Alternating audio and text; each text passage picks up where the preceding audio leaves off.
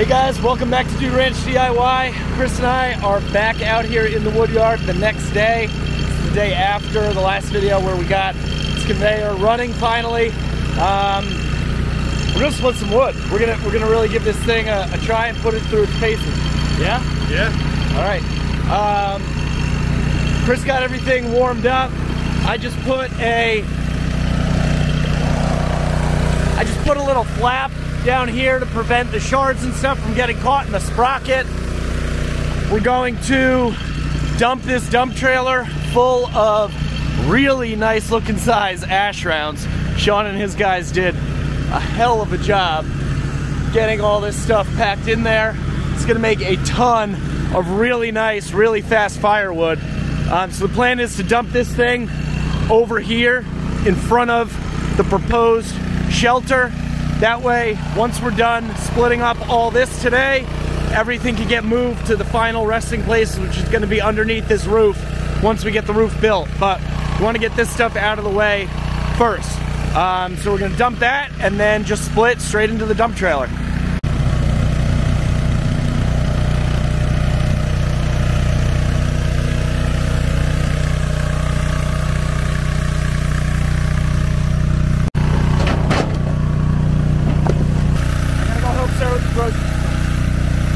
That's some beautiful stuff.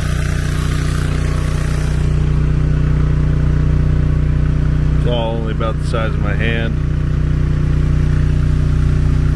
That'll be real quick through the 4-way or the 6-way.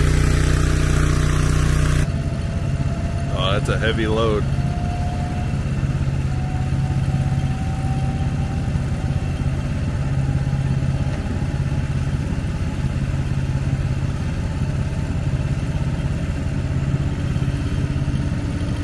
That is a full trailer. Look at that.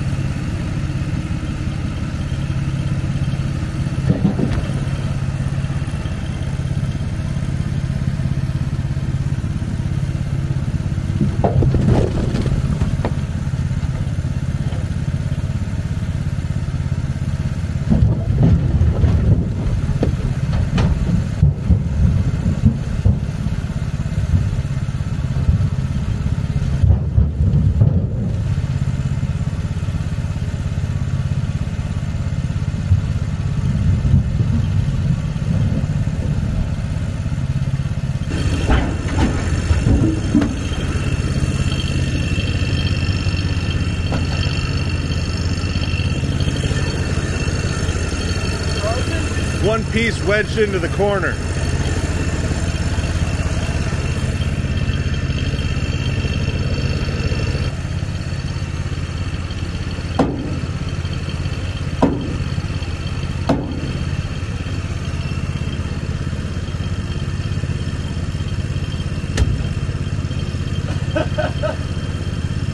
I was almost thinking the PV up over the edge.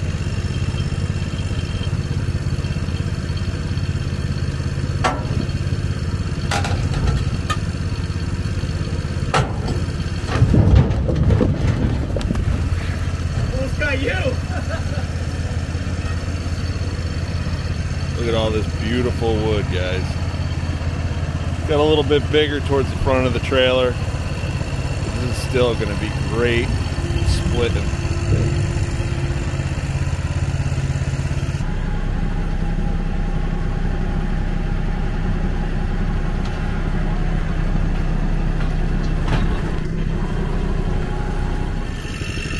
All right, so Chris is gonna back this thing up and basically jackknife it so that it's underneath the conveyor. Obviously, this isn't how we normally have things set up, but this is how we're gonna do it today. I think that's good. What we found is that this thing kind of shoots the firewood a little bit more, so we don't need it quite halfway because then it ends up going over the other side. So we'll try this setup for now.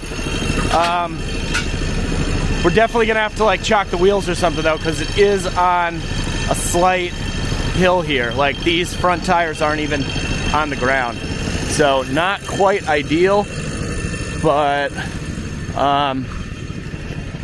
you know, it'll work. It'll work. Okay guys, we are all set. Before we begin, lately I've been getting in the comments a little bit of flack saying, why am I always the one that's running the splitter and Chris is always the one feeding it or you know, doing the other task. So I just want to clear up the air here. Tell the people, why am I always splitting?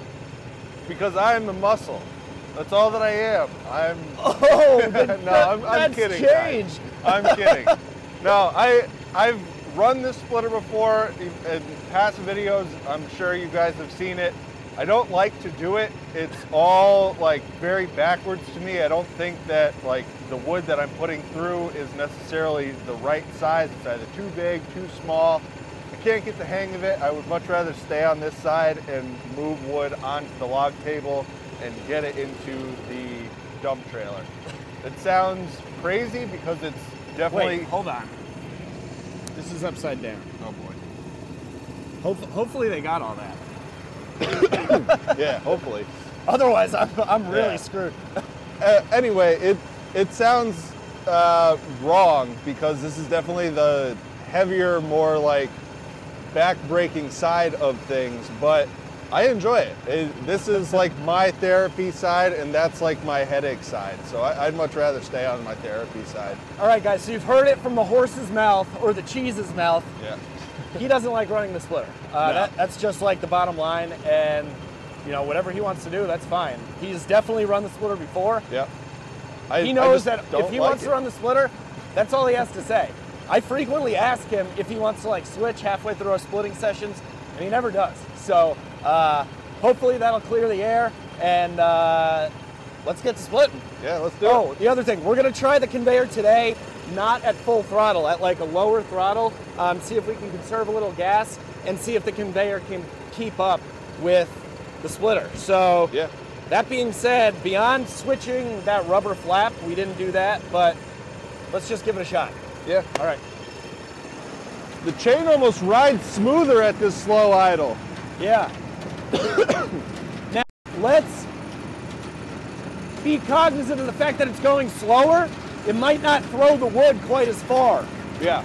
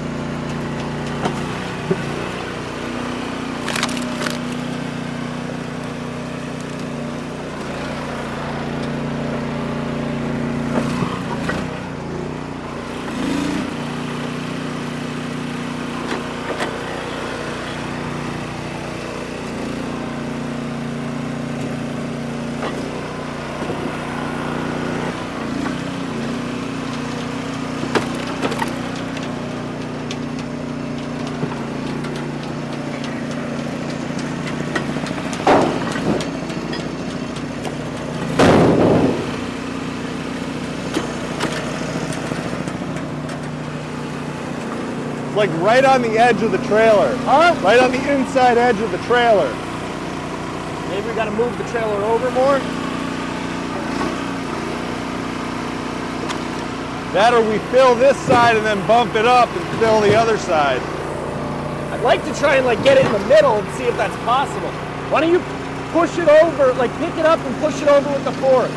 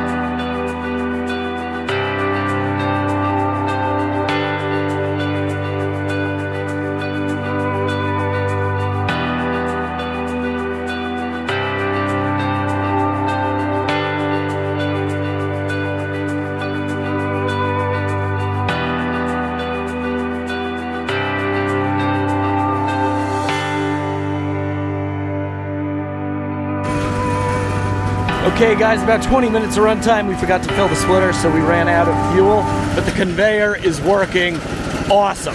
It's at a real low idle, and let's see what we've done as far as wood. We got this in the trailer so far. Kind of hard to see. There we go. About 20 minutes, and it's fallen right in the center of the trailer for the most part, which is great. And everything seems to be working really well. Chris and I are pretty happy with these results so far. This catch thing down on the bottom is doing its job. Chris threw over an IBC tote over here to just grab what we can off there and toss into here. Everything's working well, and we are making a nice dent in this pile. Let's keep on going.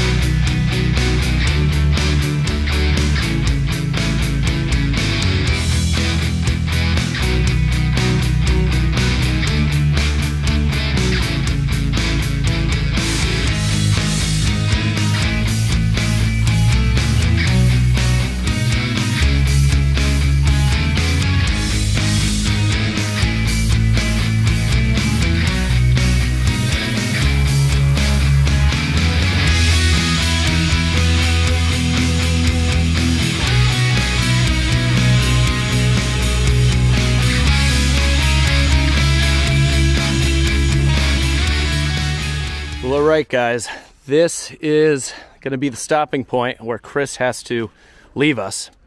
Yeah. He's got some stuff to do this afternoon, but we split for an hour and 45 minutes so far, and we put a real nice dent in this pile. This is all oak that was kind of mixed in there, so we're keeping that separate, but we really don't have much ash left. And in an hour and 45 minutes, this is what we got split into the Sure-Trac dump trailer. Now, the right side is more full than the left.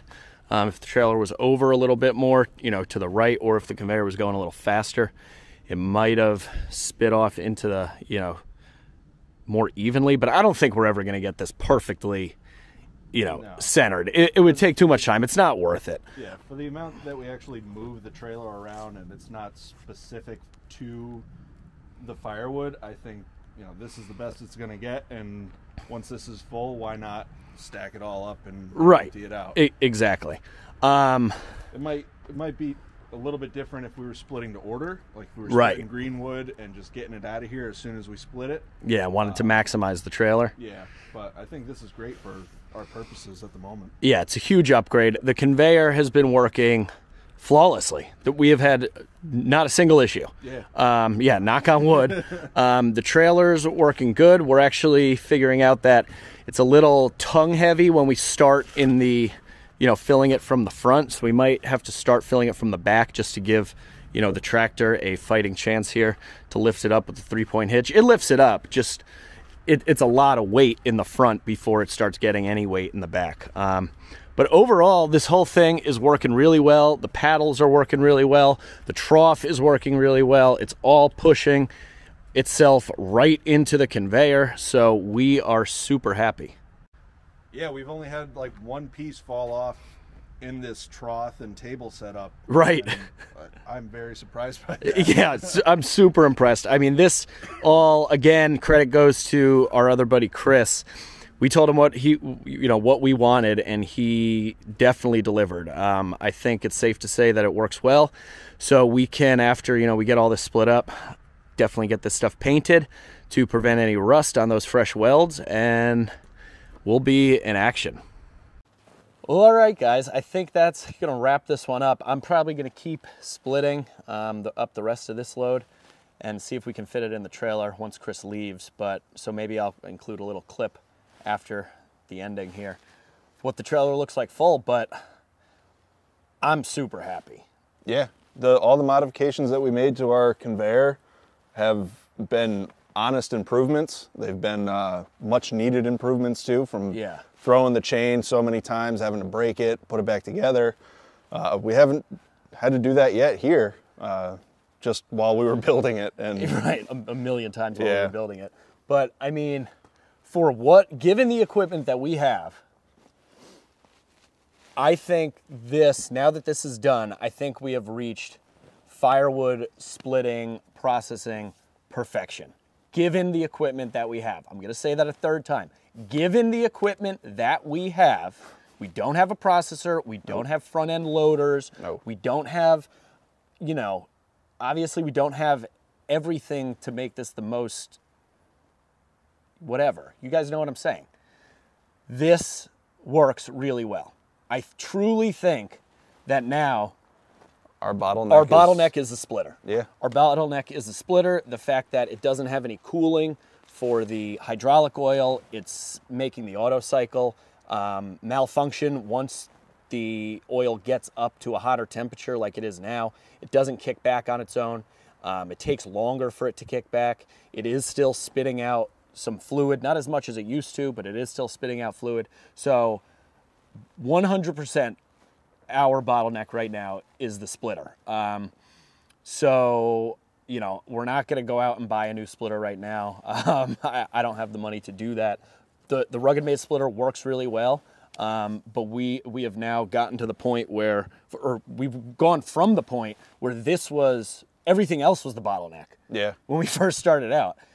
And now this is. So that just goes to show, with a little bit of ingenuity, some, thinking, some welding, some, whatever, tinkering, we've come a long way. And I'm super, super happy to say that, it's all working really well. So it's a great way to start out the new year.